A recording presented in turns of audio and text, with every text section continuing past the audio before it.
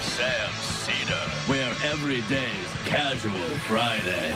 That means Monday is casual Monday, Tuesday, casual Tuesday, Wednesday, casual hump day, Thursday, casual Thurs, that's what we call it, and Friday, casual Shabbat. The Majority Report with Sam Seder.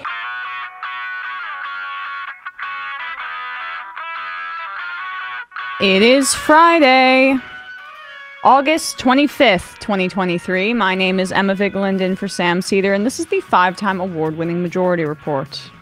We are broadcasting live steps from the industrially ravaged Gowanus Canal in the heartland of America, downtown Brooklyn, USA. On the program today, Jamelle Bouie, columnist for the New York Times, here to break down this massive week of news. And later in the show, David Doel, aka the Rational National, will be with us to do the same. Meanwhile, inmate number P01135809, aka Donald Trump, booked and mugshotted at the Fulton County Jail yesterday evening, in prime time.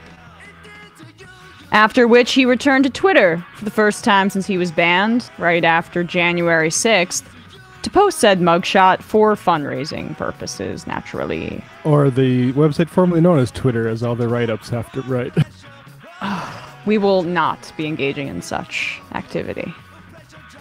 One of the Georgia co-defendants, a Republican state senator, already points the finger at Trump, saying the fake electors met at his direction.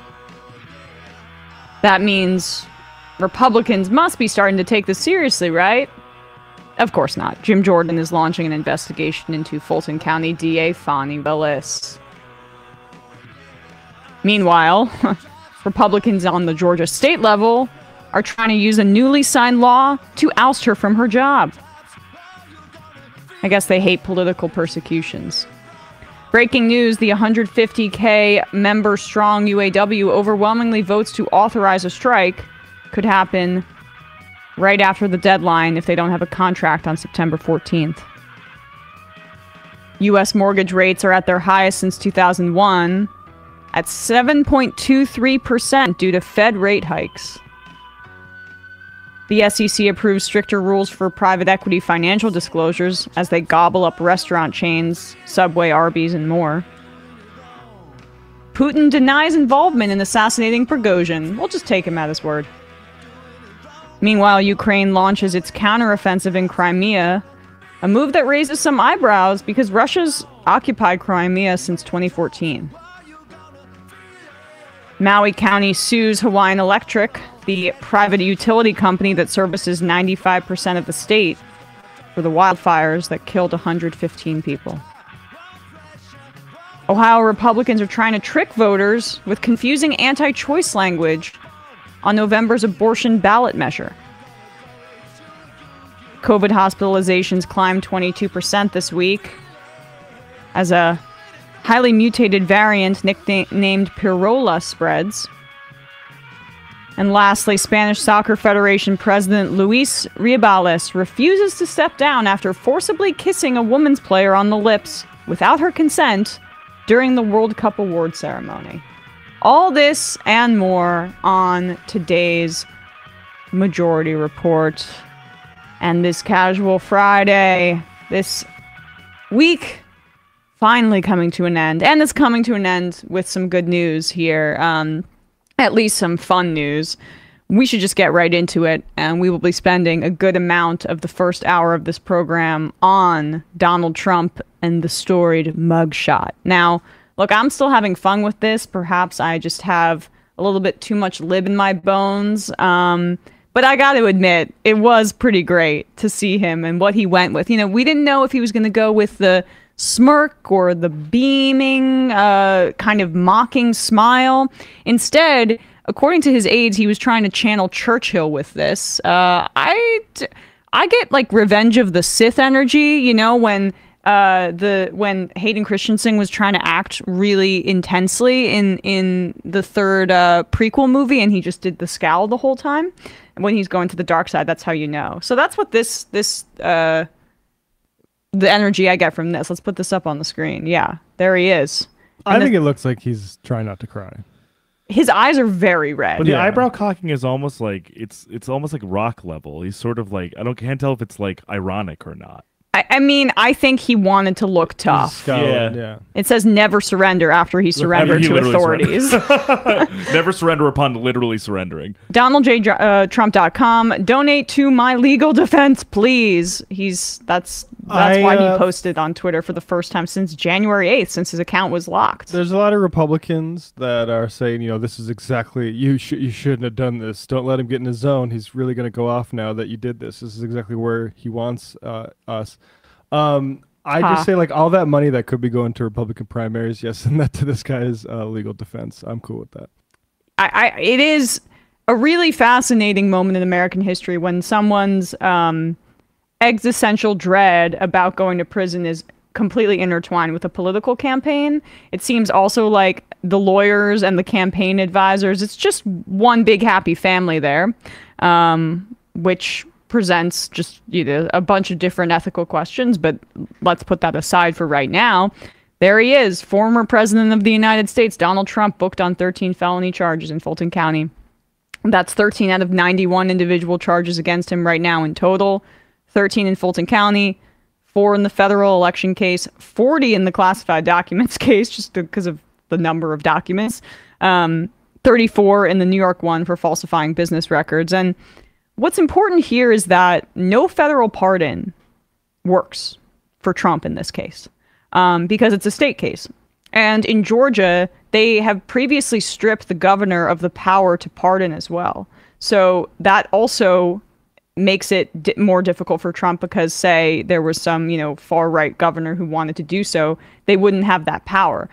The power that they do have, though, and we'll get into this definitely with Jamelle, is that Fani Willis is in jeopardy of being ousted from office because Brian Kemp signed a law in May allowing for a basically politicized body to oust prosecutors if they are not sufficiently tough on crime, even if they're democratically elected. And this is just like a Republican playbook now to look tough on crime and to target oftentimes non-white reformer prosecutors throughout the state if they choose to maybe not warehouse people and lock them up with like Willie Horton sort of policy, right? And now it can, and I'm not sure what the intention was from Kemp's end, but he signed it and they have fast tracked it, so it is supposedly going into effect on October 1st. So they could potentially try to get her out of office in retaliation for choosing to go and prosecute Donald Trump. But I guess we'll cross that bridge when we come to it. Just something to monitor. Here is the 91 count charged in total. Donald Trump speaking to reporters after he surrendered to authorities at the Fulton County Jail. And a reminder that apparently he tried to orchestrate this so this would happen basically in prime time for the news cycle. So he still has that that mentality, and this is what he had to say. It's a very sad day for America. This should never happen. If you challenge an election, you should be able to challenge an election. I thought the election was a rigged election, a stolen election, and I should have every right to do that. As you know, you have many people that you've been watching over the years do the same thing, whether it's Hillary Clinton or Stacey Abrams or many others. When you have that great freedom to challenge, you have to be able to, otherwise you're going to have very dishonest elections. What has taken place here is a travesty of justice. We did nothing wrong. I did nothing wrong. And everybody knows it. I've never had such support. And that goes with the other ones, too. What they're doing is election interference. They're trying to interfere with an election. There's never been anything like it in our country before. This is their way of campaigning. And this is one instance, but you have 3 other instances. It's election interference. So I want to thank you for being here. We did nothing wrong at all. And we have every right, every single right, to challenge an election that we think is dishonest, that we think is very dishonest. So thank you all very much, and I'll see you very soon. Thank you very much. Bye-bye, back to Bedminster. You did challenge the election, and you lost those multiple court challenges. And then you went around that, and with the rest of your co-conspirators, cooked up a scheme that would submit fake electors, aka fake vote totals, to the official count in order to install yourself in power. That is not what Hillary Clinton did when she talked about Russian interference in the election. Even if it was overblown and a way to deflect blame from her loss, that is not the same. That is the actual free speech protection there. She can say whatever the hell she wants. She could have said Russia changed the vote totals and she still would not have been prosecuted because that's the free speech protection. She would have been prosecuted if she chose to go around the process and ask the electors to change the results that they were tabulating and submitting. Yeah. That's the fraud. Go ahead. Sorry. I mean, the difference was also that with regards to the electoral college thing, it's people were trying to change that, not to commit fraud and say oh, there's something fishy about this election, but to say hey, maybe we should go with the popular vote instead of with this convoluted sort of old system. Yes. That's a completely different political project that doesn't involve calling people up and asking them to find votes for you. Right. And then, I mean, with the Stacey Abrams case, there was legitimate, I think, accusations there because the guy she was running against, the current, or Brian Kemp, right, the current governor of Georgia, was in charge of the electoral process at that time in his capacity as, was it Secretary of State or Attorney General? Secretary of State. So, I mean, it just, and Stacey Abrams, once that challenge concluded, went away and looking for votes? Yeah, she did not. She did not do that. She did not call and pressure people as a part of a criminal scheme. And so the free speech argument, that's all they've got, honestly. And it's just silly because even, I said this before when we went through the Jack Smith federal indictment, it on the second page goes to great lengths to say Trump had the right to lie. He had the right to say whatever the hell he wanted. He had the right to challenge all of these results in the courts. What he did not have the right to do is to try to, the first prong of that, at least in the federal indictment, is pressure Mike Pence. And then the one that's a little more relevant here is try to pressure either state legislatures or the electors to change the results of what they had tabulated. And so it is laughable for me. I mean, it's hard to see how at least one of the two election cases does not end in a conviction. I don't understand, based on the evidence in front of us, how that changes any, or how he's going to weasel out of this. But at the same time, I don't want to count my chickens before, I'm not protecting court cases. Yeah, we can't. Even one where we have much more of the available facts than we would in, say, like a standard case. Yeah, exactly. I don't treat these things as if they are rational processes. Yes. Yeah, sure, you can predict it based on what we know, but we'll see. This is a good day. I mean, and hey, not a mass incarceration fan over here, right? Or a mugshot fan. Or a mugshot fan, because those are used often they ruin people's lives, yes, right? We should completely, if Trump wants to get behind an effort to reform how we use public mugshots to shame people and how it has negative cultural effects, I'm not going to hold my breath. Well, he actually, I think, loves the mugshot. He just used it to. No, I know exactly. But I'm saying, people that are acting like this is some sort of, it was bad that he was making, like Ben Shapiro said, it was completely unreasonable that he was made to have a mugshot. He's one of the most photographed people. It's it would be unreasonable if you didn't make him go through the awful process that we make everybody else that we over-police in this country go through. Yeah. So, really incredible moment and a good one, just to wrap up my thoughts here, because if we want this to be a functional society, this kind of accountability is necessary and long overdue. We should have prosecuted George W. Bush and Dick Cheney for war crimes. And we had Nancy Pelosi leading the Democratic Party at the time, basically saying, let's turn the page. Obama turned the page. And mean, we turned the page on Iran-Contra with Reagan. We turned the page by not prosecuting Ford did by not prosecuting Nixon, and more.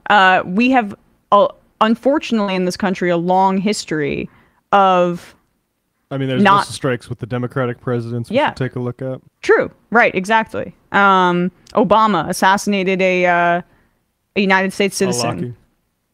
That should have been a criminal probe, but we did not do that, because despite all of our high, lofty opinions of the American justice system, in fact, our track record is one of allowing powerful people to get away with things. But there's no higher crime to this country than trying to overturn the election and remain in power in spite of the popular will of the people. So sure, the documents case, the New York hush money, case, great. But the stuff about the crimes against democracy, this is where the heart of the issue is. Yeah, I agree. I think this sort of thing, the whole, like, if they can do this to a president, they can do this. Like, we know we cage more people in this country than any others. But he should be treated like Jeanine Áñez in Bolivia. Like, anybody who does, these are crimes against democracy, and we do need to have, like, anybody. And to me, it's like, as somebody who, like, has long cared about free speech, I was like a big index on censorship person before I was a socialist in college. Like, I value those principles, but you have to. I think you can't talk about them without talking about how they're being used as a Trojan horse for, like, complete, like, world historical anti-democratic sort of attempts. And right, 100%. All right, guys, we have a quick word from one of our sponsors, and then when we come back, we'll be joined by Jamelle Bouie. Thank you, Emma. Sponsor for today's program, GiveWell. I've talked about GiveWell many times in the past. When you donate money to a charity, a lot of times you're going to wonder, how much impact is my dollars actually making? It's hard to find out information, hard to know, like, which charities are spending what on what, and are what they doing effective. But if you're interested in having in giving money to a charity, and you want to know what is creating the most meaningful difference for some of the poorest people in the world, check out GiveWell. They have research, evidence-backed, high-impact giving opportunities, and they share their work for everyone for free. GiveWell has spent over 15 years researching charitable organizations. They only recommend a few of the highest impact opportunities they found. Over 100,000 donors have used GiveWell to donate more than $1 billion. Rigorous evidence suggests that these donations will save over 150,000 lives and improve the lives of millions more. GiveWell wants as many donors as possible to make informed decisions about high-impact giving. You can find all of their research and recommendations on their site. It is totally free. You can make a tax-deductible donation to their recommended funds or organizations in GiveWell, and GiveWell does not take a cut. There's all sorts of things that are on their top list. Bed nets to prevent malaria. $5 can provide one net. Nets can reduce the number of malaria infections. Enough nets and a large drop in infections can save a life in expectation.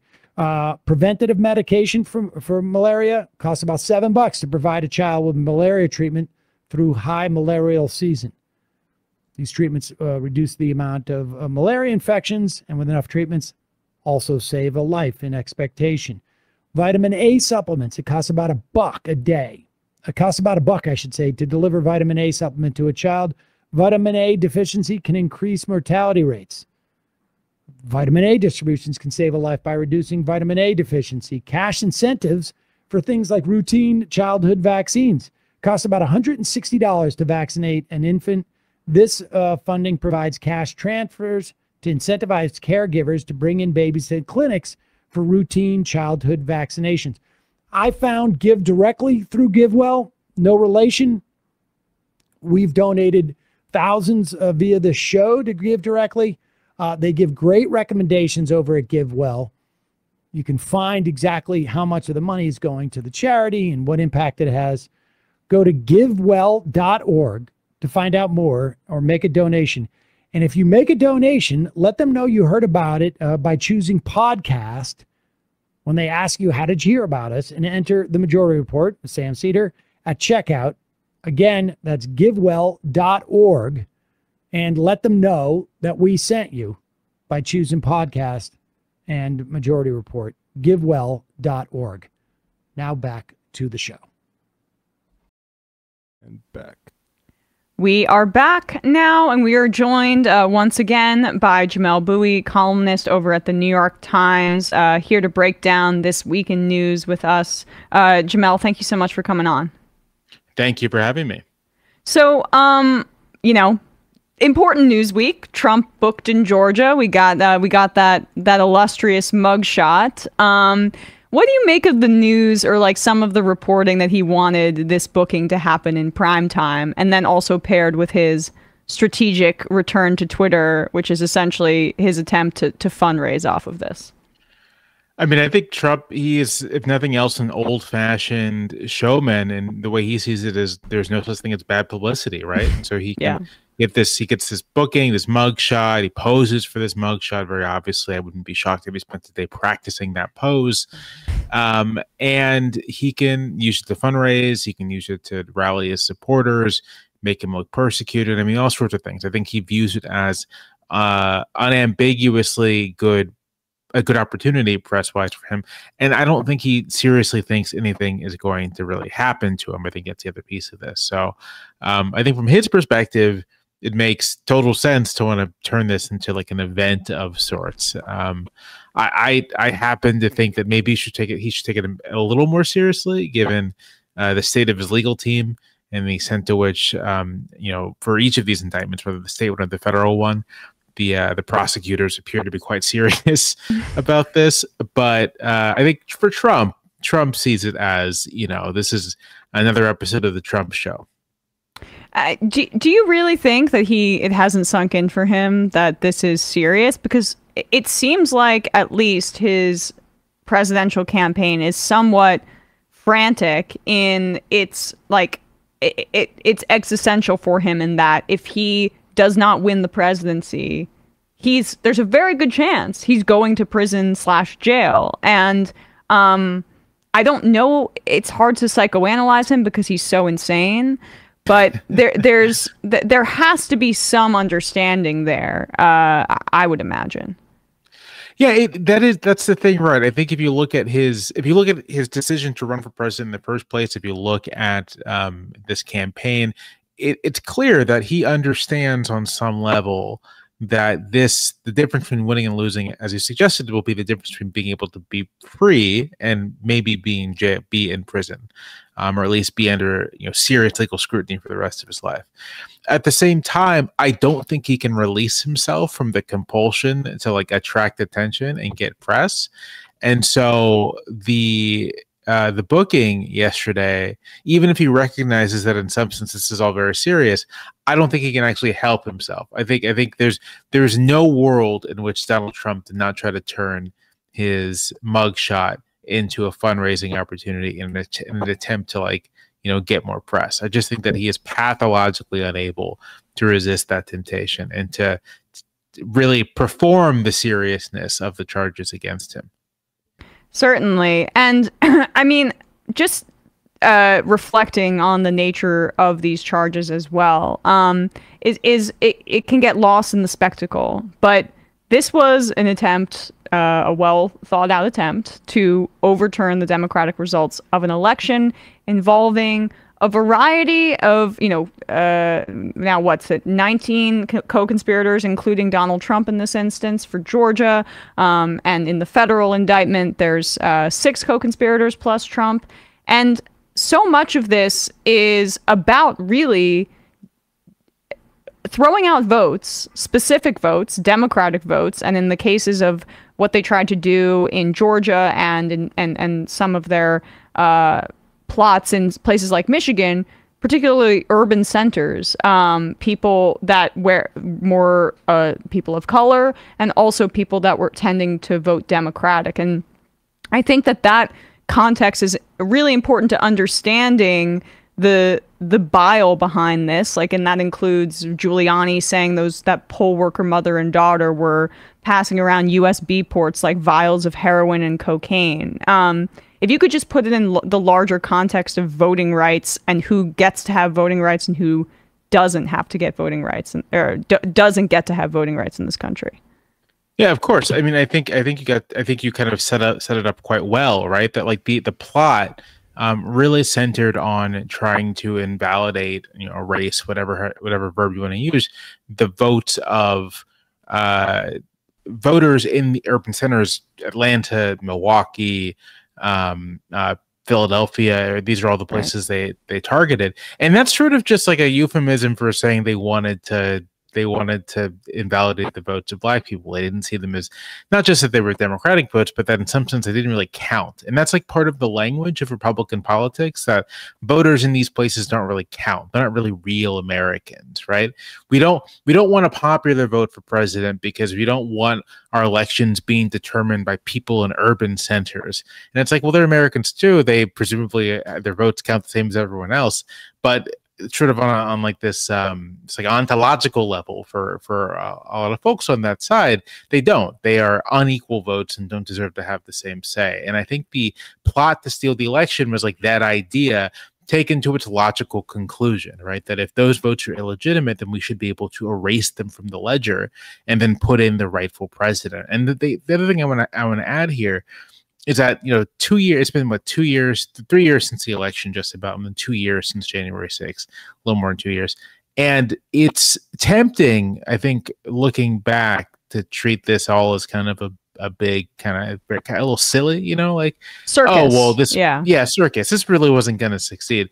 But you read that federal indictment, and Jeffrey Clark, I believe, suggests to the White House assistant counsel that, like, listen, if there are protests after we do this, we'll just bring in the army and shoot these people. And it's like, that's what was being considered in the White House. That if they were able to successfully invalidate these votes and there would be protests and civil unrest afterwards, they were going to use force against American citizens to sort of like solidify and cement their hold on power. So I think it's worth just saying, right, that like, for as much as this seems like a big circus, these people were actually, no pun intended, deadly serious about what they were trying to do, and were deadly serious about what they intended to do to maintain that grip on power. I mean, that's why you have to call it a coup attempt. I mean, and people, there were a lot of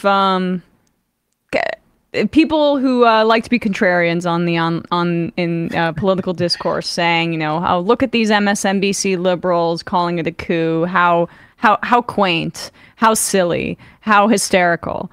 And then you see, oh no, there were attempts to also install Jeffrey Clark as the Attorney General. And only if it weren't for a Department of Justice internal revolt on that front, where they said hell no, that could have been possible, and he could have used the Insurrection Act to turn federal troops on anti-Trump protesters, just to like hammer that point home of what was being discussed at the highest levels of power in the Trump administration. Right, and I think a lot of people have this temptation to kind of dismiss that as talk, but like at the level of presidential politics, at those levels of power, talk isn't simply talk. Talk represents an exercise of power. And so if people in the White House are discussing these sorts of tactics in furtherance of a plot to overturn the results of the election, that is the most serious thing one can imagine in a democracy, in an ostensibly democratic country. It is something that deserves, if not political scrutiny, then certainly some legal scrutiny, and that's what we're getting now.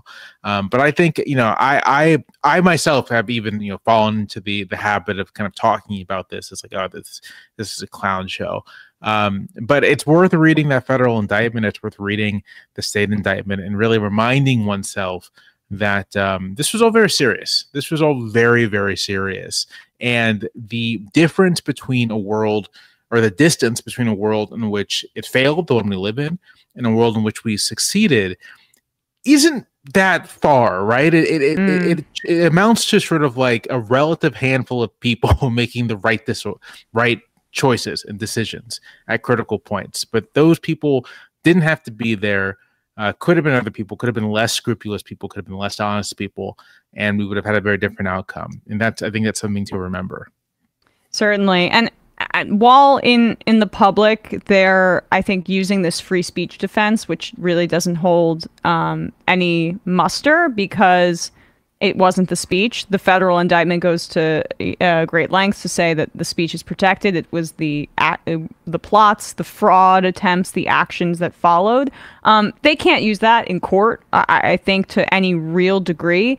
What it seems like they're zeroing in on is you can't get a fair trial in D.C. because, right, you can't get a fair trial in Fulton County because, Fannie Willis. And it's kind of boiling underneath the surface, but in May, Brian Kemp signed a law that allows for the removal of prosecutors who aren't sufficiently tough on crime, was, I guess, the motivator that was stated on its face, but it's being fast-tracked to go into effect in October, which means that there's a possibility that the Republican legislature in Georgia could remove Fannie Willis from her position in the midst of this critical moment. And I mean, now that's really a terrifying prospect, at least in terms of the precedent that it sets. I'm not sure it would kill the investigation. I doubt it would, but still. Right. I mean, I think, or the trial, I should say. Yeah. Right. It's very clear that this is dividing Republicans, and there are many Republicans who are so very loyal to Donald Trump. And so I would not be shocked to see the Georgia legislature attempt to do that. I want to quickly comment on this charge that Trump will never be able to get a fair trial. I think because he's Donald Trump, he's a former president, right? That does add the inherent difficulty that if people are polarized on anything, it's their views of Donald Trump, and everyone has one, and that's like a real consideration. But I've been on a jury. I was like on a week-long jury, and I will say people take that very seriously, and I think we have a habit of underestimating the degree to which Americans will take their civic duty seriously when they're presented to them seriously. When you say this is a thing to take seriously and this is a thing to the best of your abilities, you're going to need to be unbiased and non-partial. People will really try to do that, and so I think I have a total confidence that, in fact, Donald Trump will be able to get a fair trial, even from people who likely oppose him or voted against him. I think the idea that he can't, that it's impossible, is in fact kind of buying into one of the conceits of that whole ideological movement, which is that the entire, apparatus of the state, of the government, is biased against us, and so we have to dismantle it to get fairness. Like, no, people are capable of being fair. People are capable of being non-partial. And this process, I'd say, has been nothing but fair. If Donald Trump were any other person in America, the book would have been thrown at him years ago, right? Yeah. This has been beyond fair-minded and scrupulous. Yeah, even the documents case. I mean, he had months and just ignored repeated requests and then sent back some of the documents, just not all of them, in an effort to conceal what he still wanted to hang on to. And other, low-level government officials who maybe have classified information and by accident or took it, they don't get that benefit of the doubt of returning it.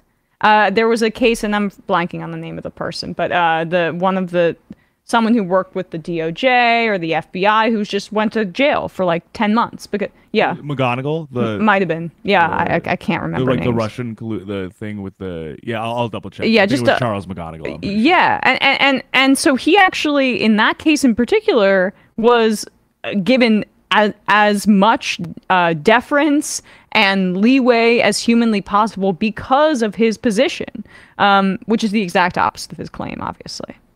Right.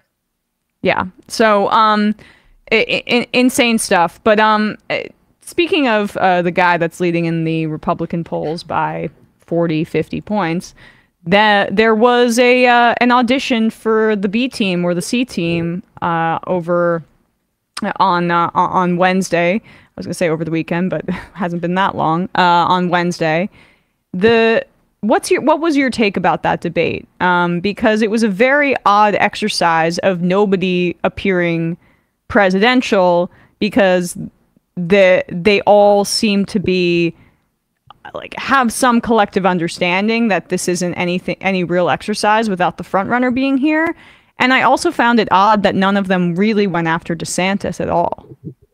Yeah, I mean, you suggested this was the C team, and I kind of think it's the C team too. You know, there's individual critiques you could make of each of the people on the stage, right? That like Ron DeSantis, for being someone who's supposed to be this like, you know, pugilistic fighter type, was actually quite passive and unimpressive and a little whiny every time he was questioning anything. Tim Scott, who I've seen in a variety of circumstances, who's usually kind of gregarious and good-natured on the stump, is like utterly listless on the stump, like sort of struggling to make his point. Vivek Ramaswamy is, you know, the worst possible like Model UN kid ever imaginable, placed on stage. And, you know, fast talking, but not really much there. I mean, you can kind of go down the list.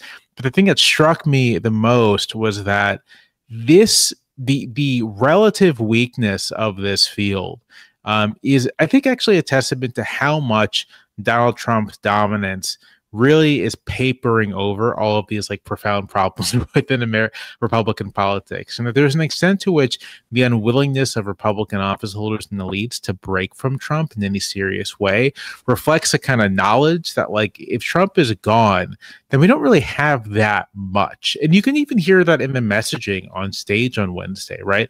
Everyone kind of reverted to this almost 2012, 2013 vintage language about the debt and the military and all these things. And it just felt like completely disconnected from any actual problems or challenges facing the country. It was all sort of reheated rhetoric from a decade ago. Yeah. Exactly the kind of rhetoric that when Trump ran in 2015 and 2016, he kind of just like tossed off and was like, this is ridiculous. These aren't the real problems. And his diagnosis, of course, was insane.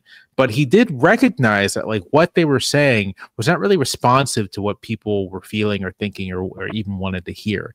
And it was just so strange how with him off the stage for the first time, Trump has not been on a stage like this. And what, 6 years, 7 years, he's been that presence for that long. With him not there, they didn't know what to talk about. Yeah, they didn't really know how to connect. And I think it's like a demonstration of exactly how and why Trump got to where he was within the Republican Party. He kind of remains the only guy in the field with any like juice, you know. Let's play this Nikki Haley thing, because this fits into what I wanted to talk with you about, Jamelle.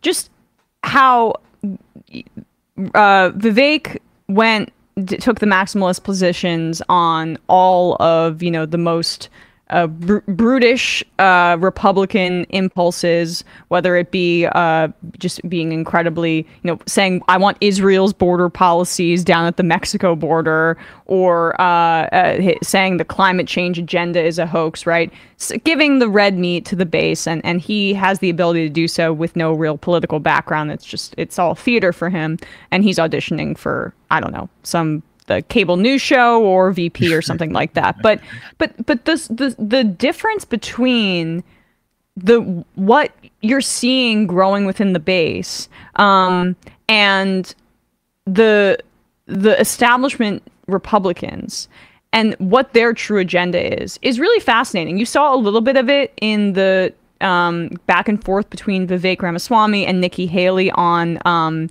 Ukraine, with the differences between the more traditional neoconservative, pro-Pentagon kind of military-industrial complex thinking, and this libertarian leaning ideology, I guess. But also what they didn't flesh out is Nikki Haley and Chris Christie and some of the other traditional Republicans want to cut Social Security and Medicare. Is this the clip of Nikki Haley on Social Security and Medicare? Let's play this, because this is just a reminder. Yeah, this is not the one. It's the other one. This is a reminder of exactly what the Republican Party agenda is when essentially Trump is out of the picture and isn't disciplining them on this issue, because he kind of cut out Republicans' legs in these latest negotiations with Biden out from under them when he said we shouldn't touch Social Security and Medicare. But this is really what they want to do. Well, you know, you've got multiple candidates on that stage that said they wouldn't touch entitlements, including Trump. And any candidate that says they're not going to touch entitlements means that they're basically going to go into office and then leave America bankrupt. Social Security is going to go bankrupt in 10 years. Medicare is going to go bankrupt in 8. So the way we deal with it is we don't touch anyone's retirement or anyone who's been promised in, but we go to people like my kids in their 20s when they're coming into the system, and we say the rules have changed. We change retirement age to reflect life expectancy. Instead of cost of living increases, we do it based on inflation. We limit the benefits on the wealthy, and we expand Medicare Advantage plans. What's the right age there then, Ambassador? Well, I think we have to do the numbers. We've got to figure out what it is. But what we do know is 65 is way too low, and we need to increase that. We need to do it according to life expectancy. Yeah, as Matt says, life expectancy is going down. And also there are studies that show that the longer you work, the shorter your life expectancy can be, almost as if, you know, having to work until your elder years is not great for your health. And just to fact check her, no, Social Security and Medicare are not going bankrupt. Yet the Social Security Trust Fund is a little bit more in like financial precarity because of Treasury bonds, but that is quite easily fixed by just raising the cap. There are a lot of things that you can do, but this is the austerity agenda of the Republican Party that is as foundational to what they believe in as anything else. That's right. I mean, to the extent that Trump had like any innovation when he in the 2016 race, it was sort of jettisoning all of that, right? Saying to voters basically like, I know you're here for the anti-immigrant stuff. I know you're here for sort of like the meanness and everything. So I'm going to focus on that. I know you don't want to hear someone talk about taking your Medicare or Social Security. That's very unpopular. So I'm not going to do it. And that worked. And it is fascinating to see that, you know, when he's not on the stage, they just go back to talking about it, kind of unaware that it's politically unpopular. I think in Haley's case, he's trying to present herself as sort of the only serious adult on the stage, though, as you say, they claim she's making about those programs they're going to go bankrupt in some way. Just don't really hold up to scrutiny. Like, if Social Security goes bankrupt, a program that more or less is financed by existing workers paying taxes to current beneficiaries. So if that goes bankrupt, what that means is that like society has collapsed, right? Yes. that's what that means. It's self-sustaining. I mean, or it's in theory, but you know, they want to be able to cut into it and create more leverage for people to remain in the workforce. That's their agenda.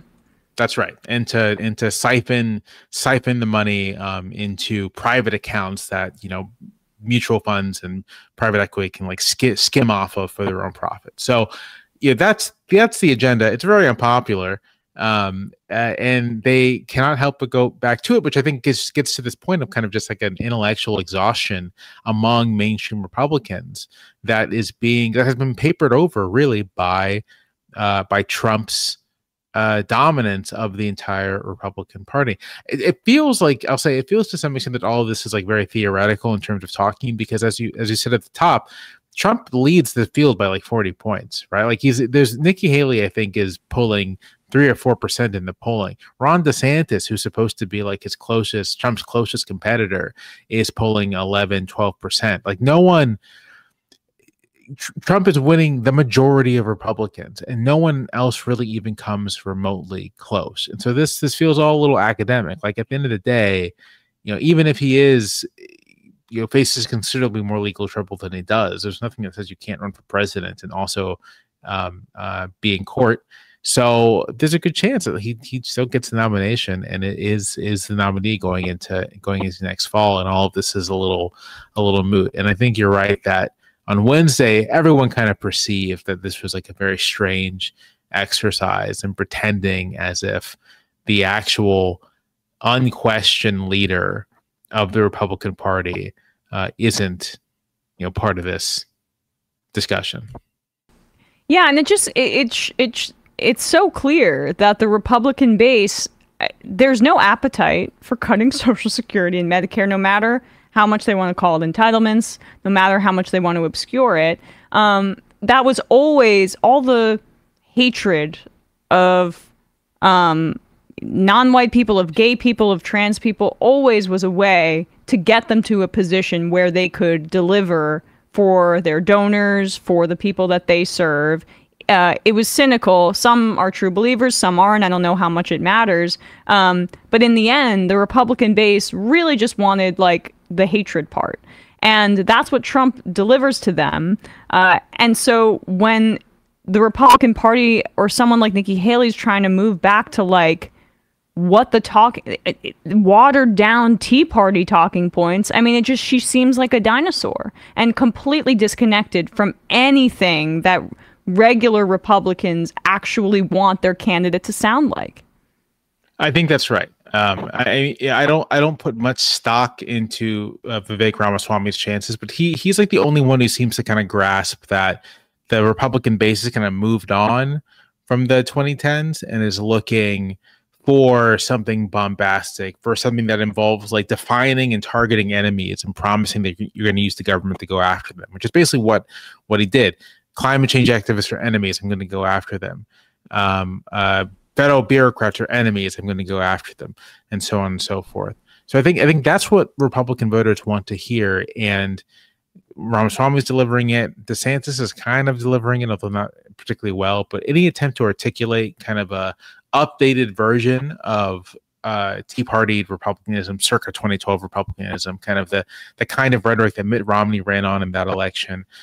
Or that, you know, the other Republican candidates ran on in 2016. I just don't think it's going to land very well with voters or Republican voters who don't want that. And part of the problem is they don't want that. And they want a candidate who's going to deliver it to them. But most voters don't want that. Most voters don't want what Republican voters want.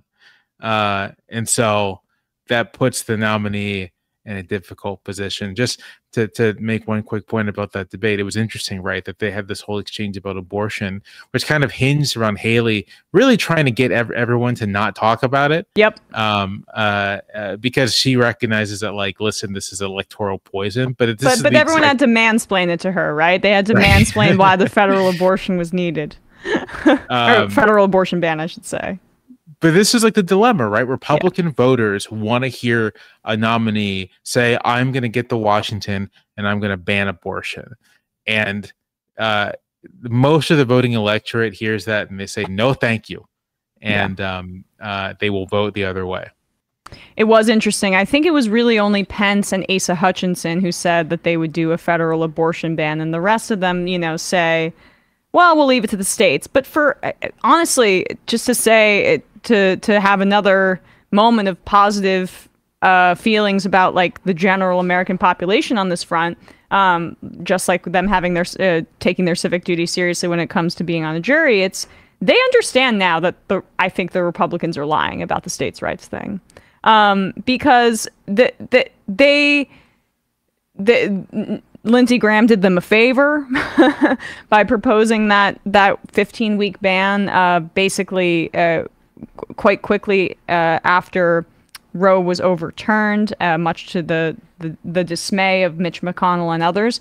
But you know, there's no trust there on this issue, and abortion rights are broadly popular, and we'll see what happens in Ohio in November, right, when they take that up on the ballot. But this is a really Trump is a losing issue for them if he's the candidate, obviously, and abortion is, and this is perhaps the saving grace for Biden, who in any other time would be a weak candidate, but he has great negative partisanship on his side and the twin issues of like the democracy at stake and your abortion rights at stake.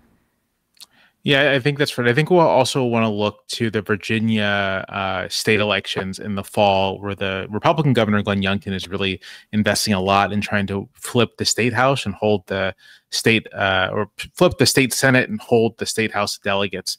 If he can do that, then he'll have the votes to do an abortion ban. So this election in Virginia is really being fought on the question of abortion rights, although Republicans are doing as much as they can to avoid talking about it. I think if Democrats can hold the state Senate, then that will also give us a sense of where the public is in terms of, you know, how they connect Republicans winning elections to the future of their rights. Right, exactly. Let's briefly touch on this too, just because, you know, the planet burning in front of us is something maybe we should talk about on our program. Yeah, Maui. The images out of Lahaina, the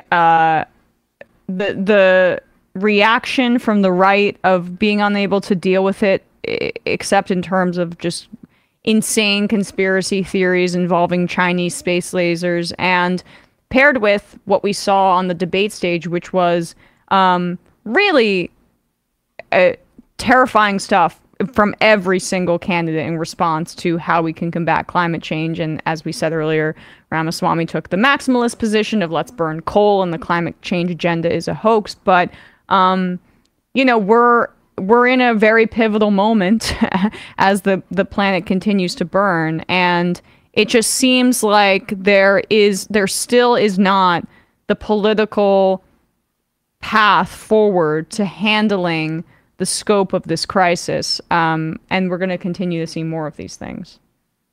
Yeah, we are going to continue to see more of these things. You know, depending on how implementation works out, the Inflation Reduction Act could go a long way in at least beginning to decarbonize the American economy, beginning to address our carbon emissions. But I think you're right that these kinds of natural disasters, wildfires, flooding, you know, extreme weather events, are going to become more frequent. There's going to be more people are going to die as a result of them. There'll be more, you know, climate refugees internal to the United States. That's going to happen, and it's striking to see how much Republican conservative ideology just has no response to it. Has no response to it that is constructive, right? I can imagine, you know, let's say that there is a disaster south of the U.S. border and it results in sort of like attempts at greater migration to the U.S. Well, they have a solution to that. It's right to lock down the border and start shooting at people. But in terms of like anything proactive to prevent or proactive to deal with the consequences of, there's not really anything there from the Republican Party. And I think that exchange in the debate stage, the extent to which the Republican conversation and conservative conversation around Maui, as you said, is all conspiracies and like criticism of Biden not speaking on the beach, I guess, and not really any kind of taking seriously what climate change means for human habitation, what climate change means for the safety of Americans around the country. None of that. Just a party that's completely does not take this seriously whatsoever. And, you know, the fact that this is the number one issue for young Americans, right? This that was is my what next young question. Yeah. Are very concerned about. Ramaswamy has that proposal to like raise the voting age to 25 by constitutional amendment, which isn't going to happen. But you can see why a guy who thinks climate change is a hoax would also want that too, right? Like if you are aware that the number one issue for voters under 30 basically is something you're just never going to try to really address, and that's going to polarize those voters against you.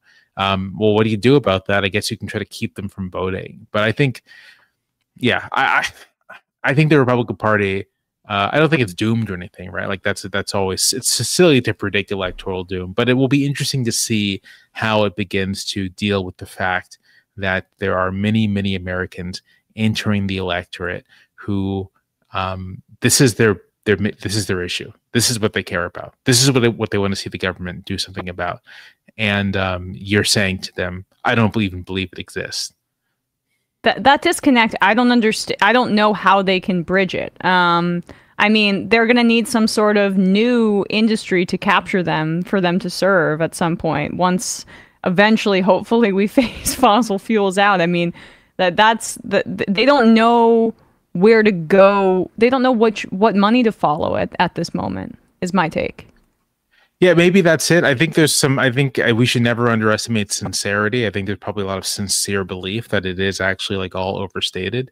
But as these, we had 100-degree waters, right? Like as these events keep stacking up, it's going to be interesting to see how that political movement integrates the knowledge into its own goals, and maybe it doesn't at all, and maybe it just is in a permanent state of denial. Which is bad for everyone, right? Like it would be better. It would be better. I'm not saying I would agree with Republican climate change solutions, but it would be better if they had like ideas and like proposals, right? You can negotiate with that. It's hard to negotiate with someone who like stares you dead in the face and says like, well, I just don't think the thing is real.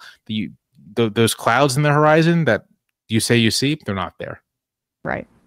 Well, Jamelle Bouie, columnist over at the New York Times, proprietor of the Unclear and Present Danger podcast. I meant to plug that at the start. Thanks so much for coming on today. I really appreciate it. Thank you for having me. Of course. All right, guys, quick break. And when we come back, we'll be joined by David Doel.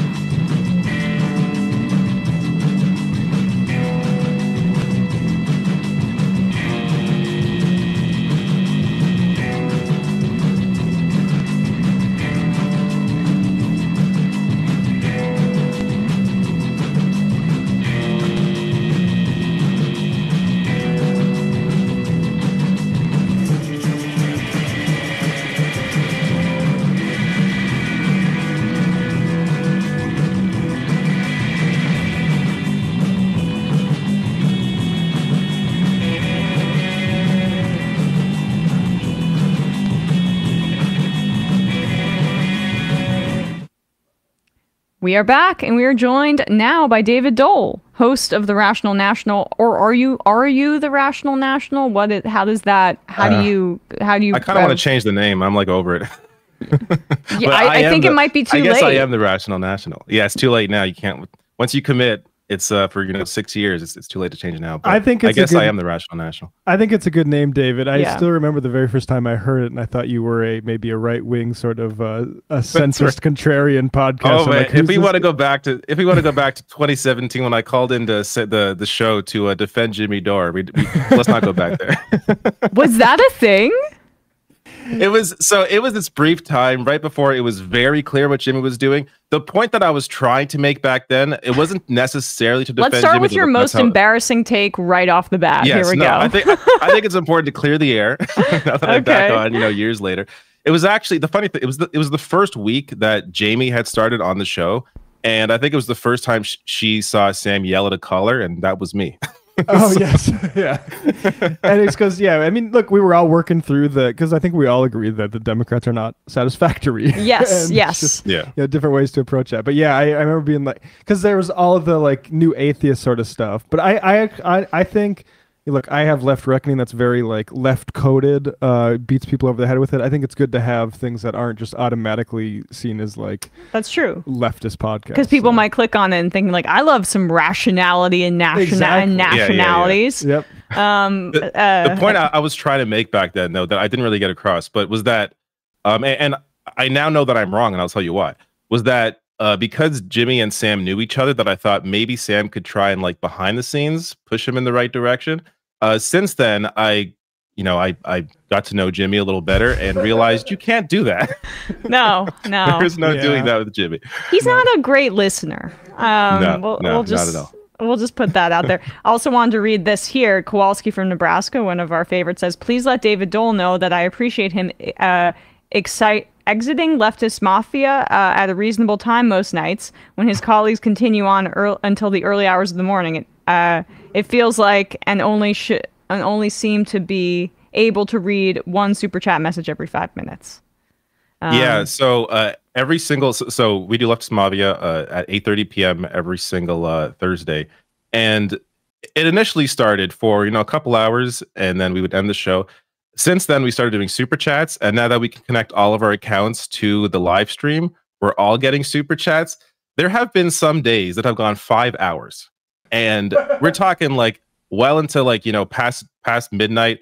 I have a child. I have to wake up in the morning. I mean, to be fair, Binder has two. I don't know how the hell he does it, but he's on all night answering all the super chats. Last night, I'm like, I got to bow it early because we also covered the debate live the day before, and that was just too draining for me to do 2, you know, 4-hour streams in a row. I just bowed out. Yeah, I hear you. Binder just, you know, he's built different, as the kids say. I don't know how he does it. He enjoys this stuff so much. That debate was, well, first, before we get into the debate, Trump mugshot, how do you rank it? I mean, in terms of like, if you were Tyra Banks and judging him on America's Next Top Model, it's a little menacing. It's not so much of a smize as she would encourage people to do. That's Smiling with Your Eyes for people who never watched that show, and still have more brain cells than I do. But I, you know, it was still for me satisfying to see the mugshot. I'll be real. My first reaction was I was surprised how close it was to the fake one, because the fake one had been circulating for like the hour before. Yes, and then the real one came out, and it's that, but he just looks a little thinner. Like it's just a serious looking face. Binder made the point last night, and I agree with him, that Trump should have smiled. Like if he wanted to really make this a thing and like sell even more T-shirts to, you know, fund his defense.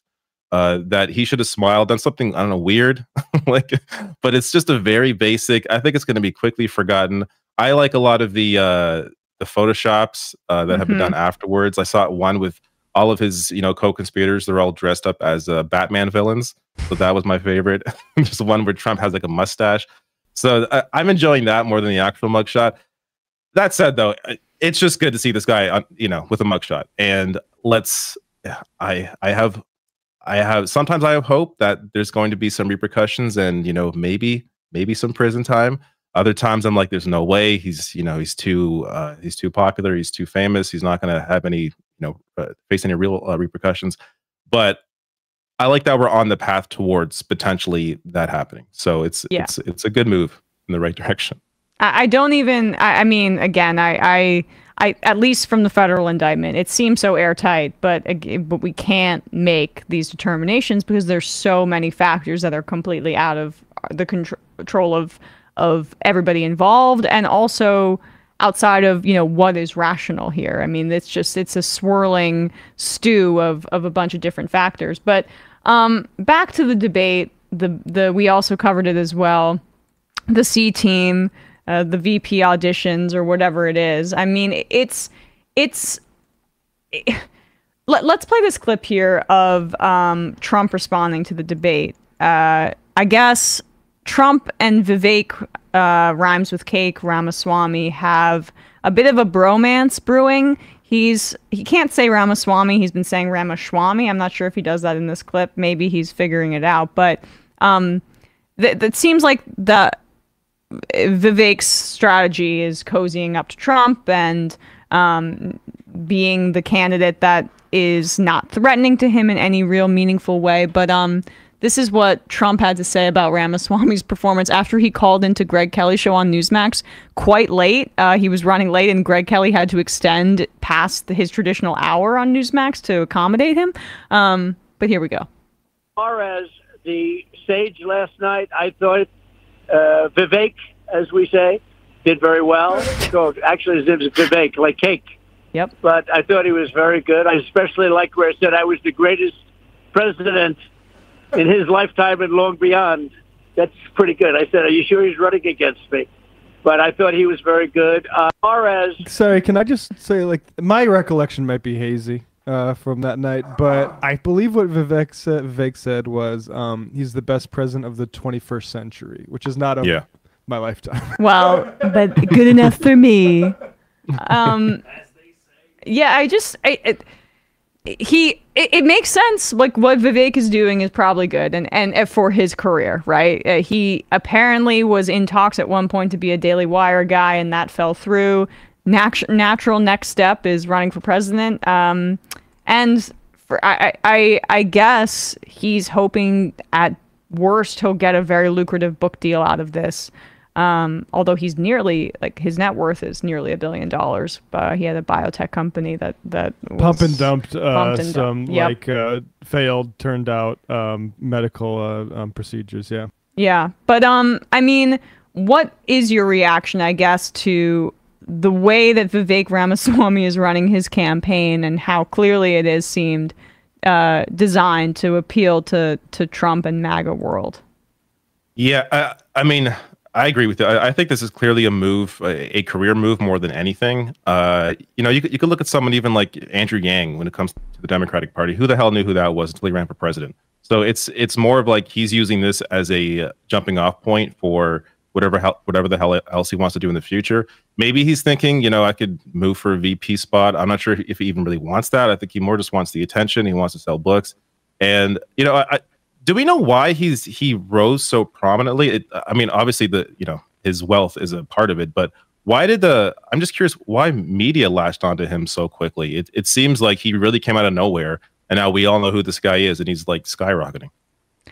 It seems very much, and I have no idea. I'm sure there's going to be more investigation into it, but like anti-woke books. And yeah, stuff like that. And also he's very well financially connected with hedge funders and other kind of libertarian Wall Street freaks. We saw them propel, JD Vance to the Senate. It's maybe a different crew, but similar waters that they're swimming in, like backing guys like Blake Masters too. There's this whole crop of faux populist libertarian rich guys that have a lot of deep pockets at their disposal trying to win political office. That's my take.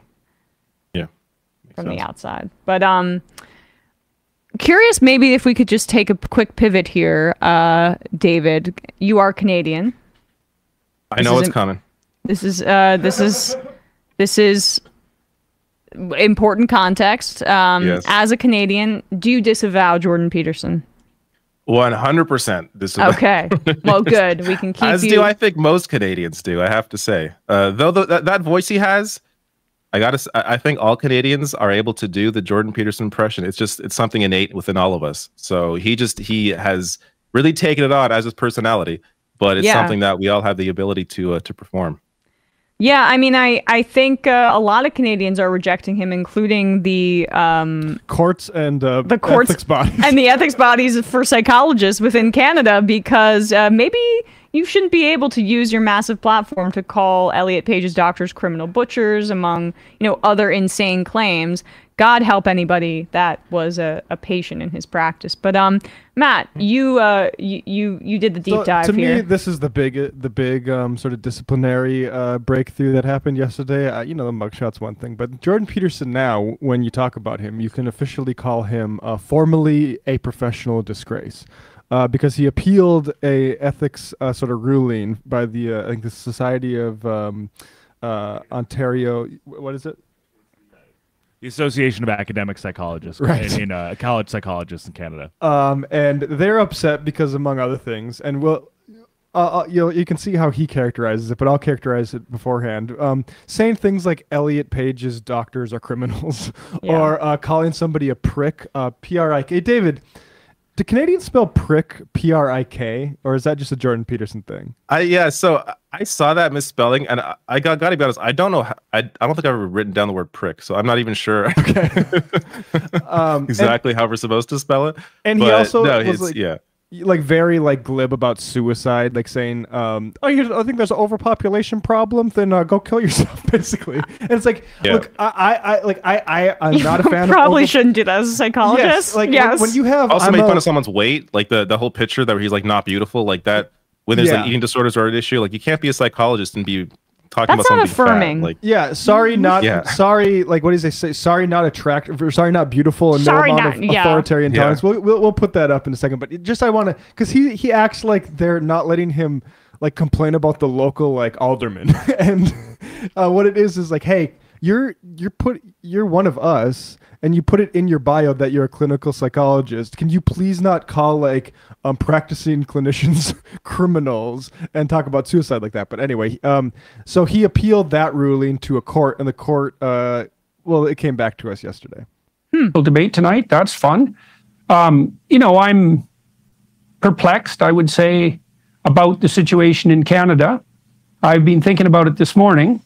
As you know, the court that we appealed the College of Psychologists' decision to decided that the college it's within the college's purview to stop me from having any political opinions, as far as I can tell. Pause it one second. So, Jordan, it's not just that you think like capitalism like takes people out of poverty. They're not saying, Jordan, please don't say that. They're saying, don't call like gender affirming care doctors criminals with your giant platform. Yes. And I just want to say, is he talking to his daughter here? Yes. Mm-hmm. Okay. And he's wearing a zoot dad suit. Was being professionally disgraced, and the very first thing it is like, oh, let's get in front of millions of people, and you sort of explain it in a way that really doesn't sort of address the actual complaint, Jordan. Yep. Stop me from having any political opinions, as far as I can tell. The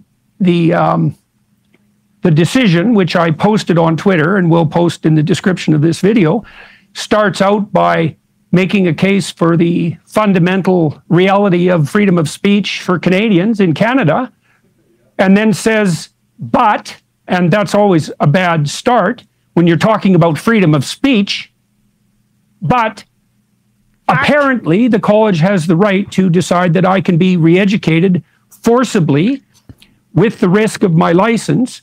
Now, pause. I don't know if they're going to be doing the milking tables that he's so afraid of, but I will just read from the first paragraph of this section. Reasons for the decision overview. When individuals join a regulated profession, they do not lose their charter right to freedom of expression. At the same time, however, they take on obligations and must abide by the rules of their regulatory body that may limit their freedom of expression. This case raises the clash between a regulated clinical psychologist's right to speak in a certain manner and the regulator's power to require the member to moderate that speech. And they go through it like he had plenty of opportunities to say like, hey, don't call that person a criminal or a prick or like. And doesn't he just have to take an online course, and that is the authoritarian all he had to do censorship. All he had to do is take a social media course, and this would have been like it. But this is why he didn't do that, and why he doesn't ultimately care. He doesn't need first of all, he's not currently practicing, so he doesn't need this license. So it's more lucrative for him to use this as a way to play victim and use this as a way to this video has like what, 1 million views now, I bet. Like this is a new grip for him. Well, 100%. I'm so pro free speech. They kicked me out of being a clinical psychologist. It's all a bunch of bullshit. Yeah. Also, it's worth mentioning. Go ahead. Back in 2018, he also received a misconduct complaint while he was practicing, and at that point, he did agree to improve what he had been criticized of. So the only thing that's changed now is that he has a Daily Wire contract, and he doesn't need to be a practicing psychologist. So that's why he's using this as a way to just grift.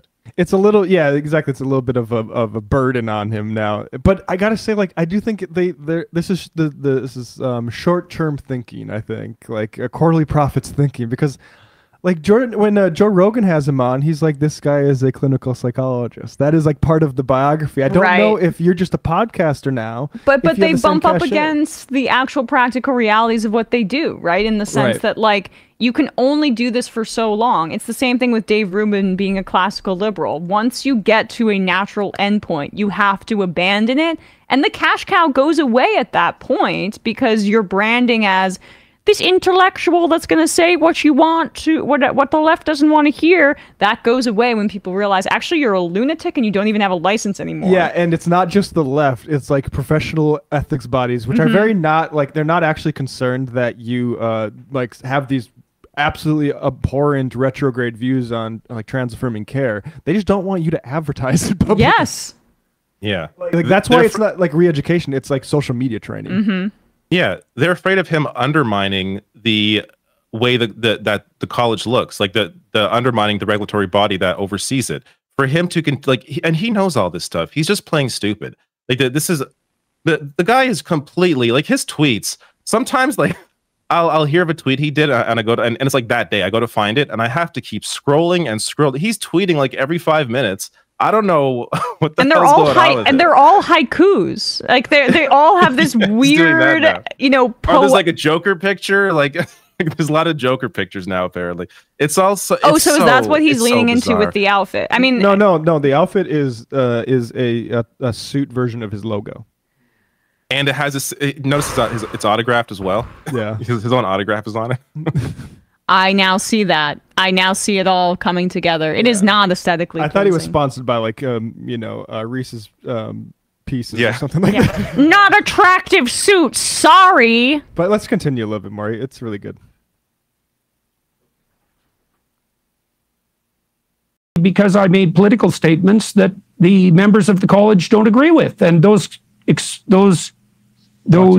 opinions involve two criticisms of Justin Trudeau, one criticism of his chief of staff, one criticism of an Ottawa city councillor, and then my objection on Joe Rogan to the climate apocalyptic fear-mongering that idiot tyrants are foisting on the general population. Now let's go through this a little bit, Bradley. I have a clipped section there, or if you can go pick up the PDF, there's a section numbering the actual complaints about him. And it's not really that, hey, don't criticize like local politicians. It's like, don't call them pricks. Mm-hmm. And like the thing he says with the Joe Rogan thing is kind of interesting to get into. If you can zoom in, yeah, Bradley. That B section there, yeah. Various comments on the podcast Dr. Peterson made on the January 25th, 2022 appearance on the podcast Joe Rogan Experience. Peterson is identified as a clinical psychologist. See, that's a relevant part. They keep saying like he's identifying himself with this, which is why the body has to be like, hey, tone it down, represent us. And spoke about a vindictive client whose complaint about him was a pack of lies. And then speaking about air pollution and child deaths, Dr. Peterson says, quote, "It's just poor children and the world has too many people on it anyways." Now, Jordan Peterson, that I watched that full context, and Jordan Peterson is summarizing what he suggests as the population there's too much people on the. He says like that's not true. The thing that's quoted that he says there, he actually later says it's not true, but he can't get into that, which is kind of a misquote of him, because this entire thing is not really that he's criticizing climate policy. It's that he is telling people to kill themselves if they believe in overpopulation, which as a clinical psychologist, not something you like can do. I'm sorry. Like, even if I agree that like, I don't like overpopulation stuff. I think it's like Malthusian, whatever, right? Like I personally as a podcaster wouldn't say, hey, go kill yourself for that. Yeah. And I am not, I'm not like a clinical psychologist. Yeah. Yeah, well, we have like a responsibility when you have a platform and how to use that platform. Like he'll claim that he's being targeted because he's Jordan Peterson and saying these things. The reality is the reason why this is a problem is because of the platform that he has. And even so, during the initial complaint, there was one of the psychologists came out and said, if I had done a quarter of the things that he said, I would be questioned. Like my license would be taken away. And that's someone who isn't well known, right? So you have somebody who. You magnify that times a million with someone like Jordan Peterson. It's even more important to deal with this because of the focus that is on him as this public figure. Yeah, and just another one, lest you take his like, oh, they won't let me criticize the local politicians. A tweet on February 19, 2022, in which Dr. Peterson commented that Catherine McKenney, an Ottawa city councillor who uses they, them pronouns, was a, quote, appalling, self-righteous, moralizing thing. Yeah. Oh, yeah. So it's like, bro, like, you're engaging in like active dehumanization. I'm sorry for doing politics. Right. Like, yeah. And he still has the 100% right to engage in this in a capacity that is not as a clinical psychologist. Exactly. If he wants to rip up and resign from his post or make sure that it's publicly clear that he's no longer acting in that capacity, but that undercuts him from a financial perspective and the branding that he's been putting forward as this faux intellectual. Should we keep going? Yeah, we should. Yeah. Mongering that idiot tyrants are foisting on the general population. Now, apparently that makes me unprofessional and a disgrace to the profession, such that I am now going to be required, the college can go ahead with this, to put me into a re-education program with their so-called social media experts and that's also, by the way, a profession that does not exist, until I learn my lesson, whatever that is, regardless of how much time that takes, by their judgment, or they can take my license away. And so the court says, well, of course you have freedom of speech, Dr. Peterson, but because you're a professional, you're bound by your professional organization. And apparently they're not bound, even though they're a government organization, fundamentally. Apparently they're not bound by that fundamental constitutional axiom. And so that shows you all you... They're not... It's not like they're free speech that they're doing, where they're like... They can decide what their ethics are and who they're allowed to have represent them publicly. That, like, I don't know what he's saying. Like, well, you guys get to have free speech by saying I'm a freak that has bad opinions, but I don't get allowed to have free speech. That's a hypocritical. Yeah. Yeah, they have different standards than, you know, just general free speech in Canada. Like, he can still go on and say whatever dumb shit he wants on Twitter. He just doesn't get to call himself a clinical psychologist. Pretty simple. And this is, again, he knows all this, and he is simply using this as a jumping off point, because all he has to do is take this course, but he does not want to change how he behaves online. I think that's the most important point here, is that even if he took the course, he's not going to change, and he realizes at some point it's going to be taken away anyways. But like, I'm sure somewhere, but maybe it's in his contract for the Daily Wire, where you have to, you know, keep up this sort of this sort of persona that he's developed for himself. And Twitter is a main part of that. So he has to tweet this dumb shit all the goddamn time. Otherwise, he's not fulfilling whatever contract he has. And this is kind of like full circle for him, because he came onto the scene with that sort of like freak out that's saying, I'm going to be gulagged unless I, you know, bow down to the, you know, the trans gods. And it turned out that didn't happen. He's been free ever since then. Yep. And the only issue he's had is with professional ethics organizations and not like the police. And everything's a re-education for him. I mean, the amount of victimization that he ascribes to like his very existence is just hilarious to me. I would love, like, you know, when I started here, I had to take like the New York State sexual harassment training, and oh my God, that was a half hour to 45 minutes out of my life. I was put into a re-education camp where I had to take little quiz questions on the internet to say that I wouldn't, you know, comment on the physical physique of my coworker. That's a re-education camp, according to him. He's so flimsy and weak, like he could blow away like a leaf in the wind. That's just how fragile that dude's ego is. Is there more? Of course. Good. You Canadians who are listening, and everyone outside of the country who might be the least bit interested in Canada, that shows you exactly what our bloody Constitution is worth. And if Canadians are so daft that they don't think that that's a problem, well, they're going to figure it out over the next 15 years, because it's a long time. There's absolutely no excuse for this. So that's what I'm thinking. Now, there's part of me that's thinking, well, look, Peterson, the College of Psychologists is after you. You've taken it to court. Now the judges have decided that you're wrong. Maybe you're wrong. And I think, well, I expressed political sentiment and I'm actually informed. And so for the life of me, I can't see how I'm wrong. That person is I think I have a responsibility to say what I think, and I think many people agree with that. And I think the fundamental consequence of that around the world has been massively beneficial to people. Oh my God. So I think, number one, what the hell? And number two, bring it on and see what happens. Because I will make absolutely every bit of this public in a way that the college and the courts can hardly even imagine. Oh, all right. Pause it for a second. See who cancels who. His Jesus complex is unreal. Go to section 16 here in this PDF that So this is what it says. On September 6, 2022, Dr. Peterson rejected the ICRC's proposal. In a lengthy letter to the college, Dr. Peterson acknowledged that his various social media platforms he utilizes requires careful attention to and care to be used appropriately, and that he had already implemented a solution to respond to the college's concerns. Okay, so what are these solutions that he's referring to?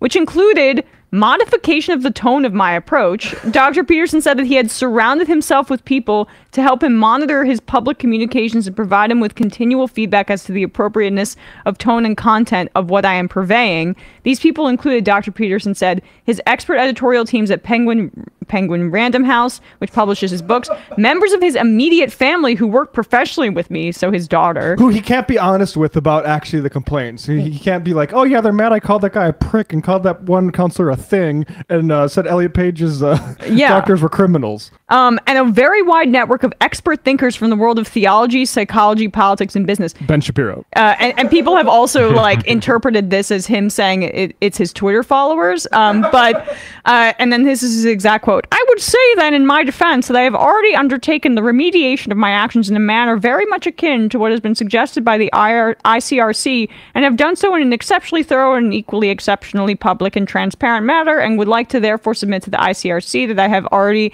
and plan to continue to atone for what are no doubt my multiplicity of sins in relation to my interaction with the public audience that I have privilege to serve. So like, I'm not sure what remediation he's referring to there, except for him saying that he like has spoken to his publisher, his daughter, and has engaged in Twitter discourse, which counts as remediation within the context of the College of Psychologists of Ontario. It's just, I mean, dude, just give it up already. Yeah, and it's funny, like he's never really wanted to like he like Elon let him back in despite the Elliot Page thing. But IRC concerns, this is from Section 71. The IRC's concerns with Dr. Peterson addressing Elliot Page as quote her and by their prior name, as well as calling a city councilor a thing and a doctor a criminal. Like, bro, be honest with your daughter, bro. How can you come here and say they won't even let me, criticize the local levies that they're like. Be honest with why you're being criticized. Yes. It is not political opinions. It's not you saying even that climate change is a hoax. It's you saying, hey, you believe in overpopulation, go kill yourself. Yeah. Signed a clinical psychologist. I do wonder how much of this is an act and how much of it he truly believes, because he's clearly worked himself into believing that he is the victim here. Yeah. But, when the doors are closed, when the cameras are off, is he sitting there thinking, they're right? Like, he's a smart enough guy to know. Like he has, especially considering in 2018 he acknowledged he had problems and he tried to change them. It's just he doesn't need that. He doesn't need that license now. So it's a different situation. I got remediated in Russia. Yeah, I mean he the coma totally was me repenting for my sins. All meat diet, and you still want me to stop saying these things about doctors. No amount of self-flagellation will be enough for you authoritarian freaks. I'm also wondering if this is an avenue for him to like hang out with his daughter. Well, that whole thing is just She says, "Hi, Dad. Good to see you," and he's like, "Hi, Mick. What's up?" Actually, we can continue. I think there's a little bit more awkwardness maybe on that front. Because she's like, "Oh yeah, so you're doing okay then." You don't talk off camera. So away we go. So that's how I'm doing.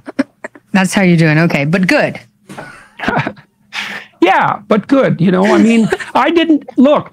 The court decision was worse than I thought it would be. I was already pessimistic. I figured the court would take the coward's way out and basically upbraid the college for procedural inadequacy, because one of the things the college procedural inadequacy, and it turns out the court is like, actually this procedure was adequate and you need to slow your fucking roll or be done being a clinical psychologist. Yeah, it's very, very reasonable.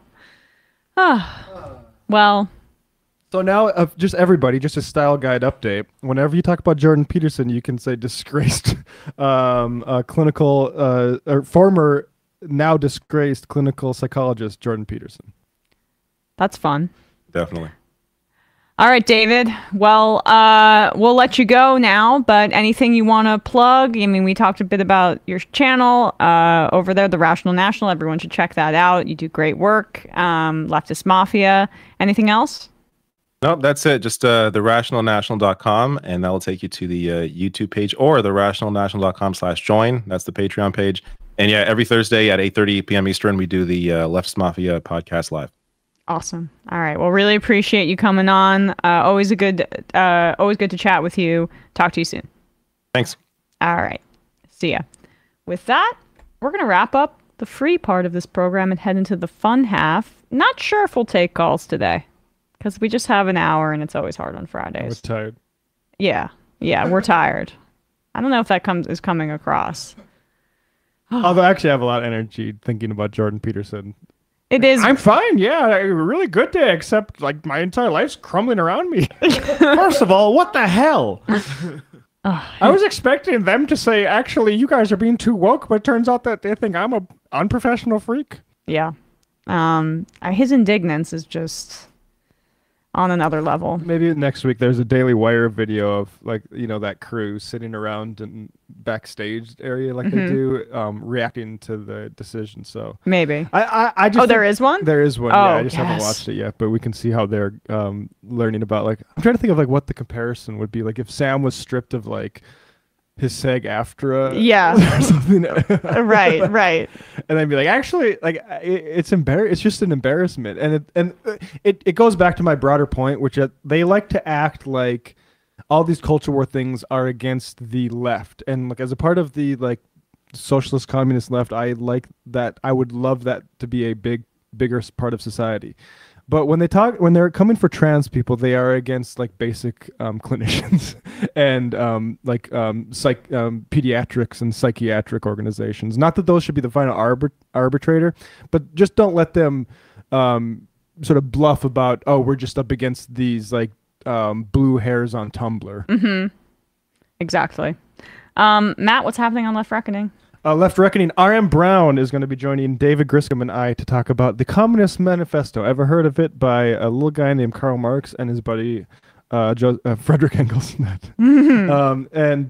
talking about that. Probably the first section or maybe the first two sections. So patreon.com/Left Reckoning to get access to that. All right. And on ESPN, we spoke about that Spanish Football Federation sexual assault on camera at the World Cup award ceremony. I mean, it's just like that sentence is insane. We spoke more about the Michael Orr story. We took some calls, gave some preseason reactions, and hopefully on Monday we're going to have a fantasy expert on, which will be very exciting because draft's right around the corner.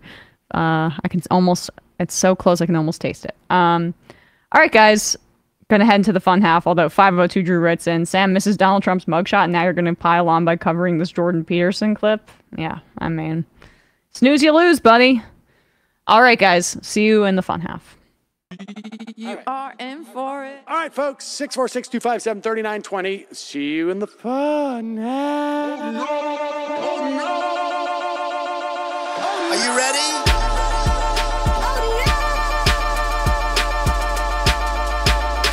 Who sent us this? Alpha males are back. Boy is back. And the alpha males are back. Just as delicious as you could imagine. The alpha males are back. Boy is back. And the alpha males are back. Just want to degrade the white man. Alpha males are back. I take all of it in my throat. Alpha males are back. Snowflake says what? The alpha males are back. You are a madman! And the alpha males are back. Oh no, Sam Seder! What a fucking nightmare! Bring back DJ Danner. Yeah, or a couple of them, just put them in rotation. DJ Danner. Well, the problem with those is they're like 45 seconds long, so I don't know if they're enough of a break. That's fucking nonsense. See white people doing drugs, they look worse than normal white people, and all white people look disgusting. And the alpha males, psych, fuck them. Snowflake says what? What?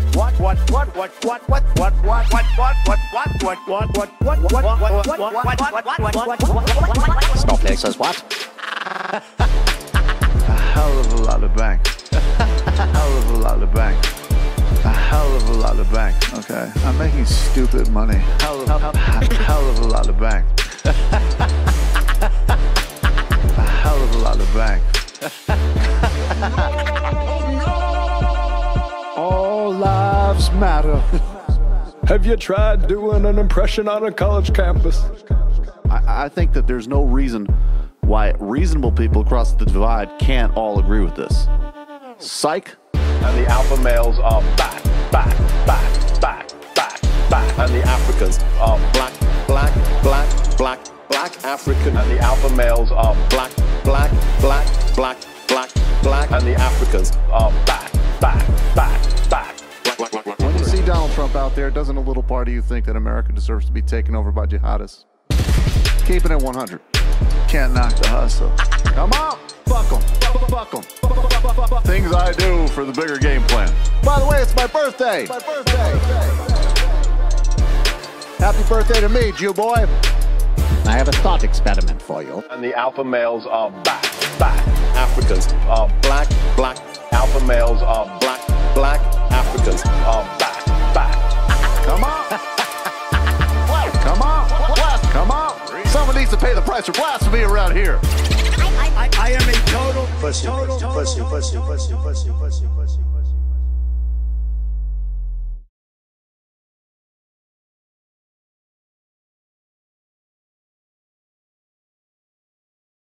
Live. Oh, there you go. That was a close call. Checking my teeth. It's always an issue when I have a salad. I get paranoid. I think it happened to me one time, and I'll never forget it. Having lettuce in my teeth. They let you hear about it? Yeah, I'm pretty sure. Or like it was, it might have been or lipstick. Or you just noticed about it. And then... yeah, perhaps. I mean, either way, it's just, I gotta place my anxiety somewhere. Colleen from Connecticut, to answer David Doel's question about Binder, Coca-Cola, lots of Coca-Cola. A normal person is like 60% water. Binder is 70% Coca-Cola. That's how he streams till sunrise. True. Jasma Sound, oh my god, Jordan Peterson's overly verbose, whiny way of speaking just drives me up a wall. I would strip him of his freedom of speech rights just for that to be honest, but your imitations of him are like therapy to my ears. Keep it up, guys. The real thing that Jordan Peterson is discovering, isn't that like the Constitution should you're guaranteed your right to free speech by like any sort of association needs to allow you to say whatever you want and continue being associated with it. But the real way to guarantee free speech, and I've been saying this since John Ronson's "So You've Been Publicly Shamed" book about that woman who's said the tweets and it's like, has Justine landed yet thing. But the real way to do free speech, the real problem with free speech is to decommodify the essentials, so that if you do say something, or you're like, for instance, calling doctors criminals and want to continue to be able to do that, you're not financially ruined. You're not ruined, and yeah, exactly. Yeah. Dan from Columbus, underrated but worth mentioning. Michaela Peterson almost killed her dad when she gave him COVID while partying in Europe with Andrew Tate. Oh boy. Brandon Tarkatoff, why do we always forget that this critic of others, Jordan Peterson, spent the better part of a year addicted to benzos, probably kidnapped in Russia by his daughter and her boyfriend? I still don't understand how he was allowed to come back from all this. And I kind of feel like it was because our side was reluctant to pile on and kick him when he's down. I remember a lot of sensitive disclaimers about mental health and addiction at that time. No. I get that we don't want to be cruel to... No.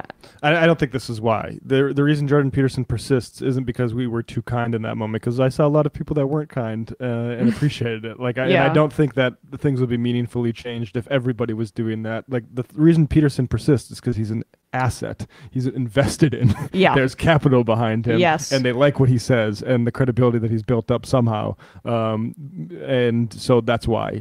He directs anger towards like an unjust society towards women. Exactly. That's very useful. He's been the hierarchy naturalizer with some of the vocabulary the entire time. So he's valuable to them. And so that's why he persists. I think his value is running out, I will say. Oh yeah, you can be spent and like that. It's almost like Daily Wire is giving contracts to the players after they do the sort of biggest work. He's doing the Knicks like for the past 20 years. Yeah. Give Carmelo a big contract. Yeah. Oh gosh, Amari Stoudemire's knee is like blown out again. Jordan Peterson losing the ability to call himself a clinical psychologist is like Amari Stoudemire losing his ACL. Yeah. But honestly, they have so much money that it's more akin to like a baseball team doing that, where they have no salary cap. Just to stretch the metaphor even further for the audience. St. James, hello and happy Casual Friday, a Majority Report crew. I am on behalf of Lux with some good news. The NLRB has ruled that if bosses commit unfair labor practices in the run-up to a union election, then the election will be canceled and the board will order the employer to immediately